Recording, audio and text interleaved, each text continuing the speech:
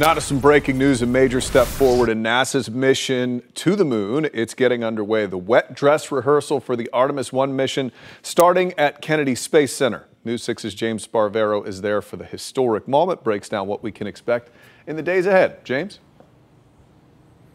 The tests this weekend, Matt, they're everything to NASA, determining if their new moon rocket is ready to blast off for the first time. At Launch Pad 39B, the Space Launch System, it's been there since the rollout the other week. And starting right now, according to NASA, they say they are on track for the launch teams with their exploration ground systems, called it to the station, they call it. They're going to conduct a practice countdown tonight. They're going to fill the water tank for the sound suppression system, power up the SLS core stage and the Orion capsule at the top.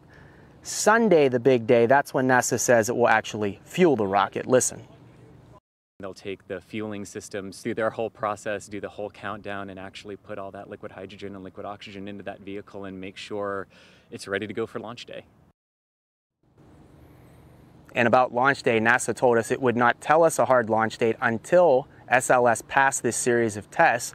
And visually, NASA says this weekend, don't expect to see much. We're not going to see any engines firing up.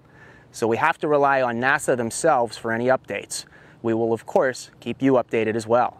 Live at NASA's Kennedy Space Center, I'm James Sparvero, Getting Results News 6.